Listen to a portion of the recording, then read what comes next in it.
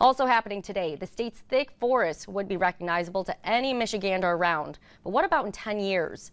Today in East Lansing, they're asking residents to give their opinions on the forests and how to preserve them.